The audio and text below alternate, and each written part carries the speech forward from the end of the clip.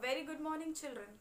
So as you know that we are continuing with our second chapter, that is acids, bases and salts, and in my previous video I told you to once revise this chapter, same chapter, acids, bases and salts, which you had learnt in your lower classes. Have you done that, children?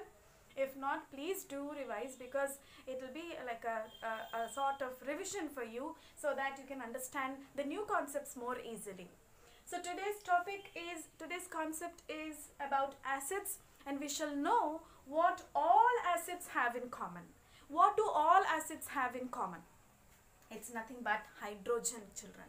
Yes, it is the hydrogen atom, or nothing but the hydrogen, which is common in all the acids. Here are few acids that I wrote. What is it? Hydrochloric acid. This is sulfuric acid, nitric acid, and this is acetic acid. If you see, all of these have hydrogen in common. All of these have hydrogen in common. Now, what is an acid? In my previous video, I told you about the Arrhenius theory. And what did it state? It stated that acid is a substance which generates or produces H+ ion. So what happens when it is dissolved in some solution and dissolved in water? What happens? It dissociates. It dissociates, or nothing but it produces H+ ions in its solution. So what happens here when it is dissolved in water? It ionizes in the aqueous solution of water. In aqueous solution, it ionizes into positively charged H+, and what is left here? Nothing but the chloride ion. A cation and an anion. It dissociates into H+ and the remaining part of the acid as an anion.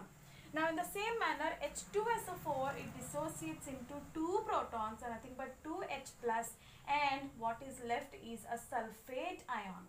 What is left is a sulfate ion. Hydrogen is removed, or nothing but it is dissociated, and sulfate ion is also dissociated. Nitric acid, on the other hand, this also dissociates into H+ and nitrate ion. This is a nitrate ion. And acetic acid, it also ionizes into H+, and what is the remaining here? It is called as an acetate ion. Acetate ion.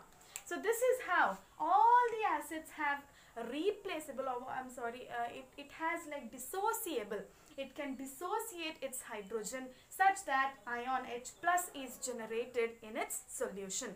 And this H+ is something which gives acidic properties to acids.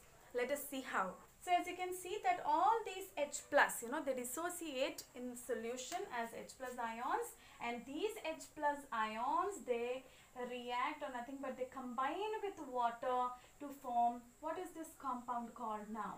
This is nothing but called as the hydronium ion. It is called as the hydronium ion. We had learned this in our lower classes. Do you remember what gives acids their acidic property? What gives an acid its acidic property? It's nothing but the formation of hydronium ion. And when is this hydronium ion formed?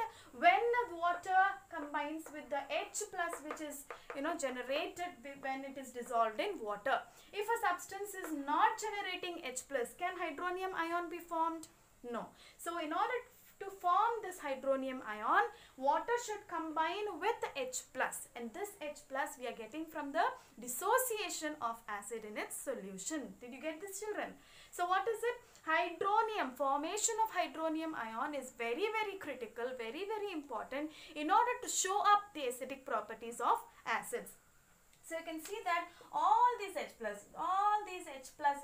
they combine with water in a solution, aqueous solution, they combine with water and form H3O+. This gives all the physical and chemical properties of, acids in particular. Okay. Now in case if water is not available, then hydronium ion also won't be formed. Then it cannot, this H+, even if it is dissociating in some other solution, if it is dissociating, then if water is not available, if it is dry, then it cannot exhibit or show up its acidic nature. So this is what we are going to learn in our next concept.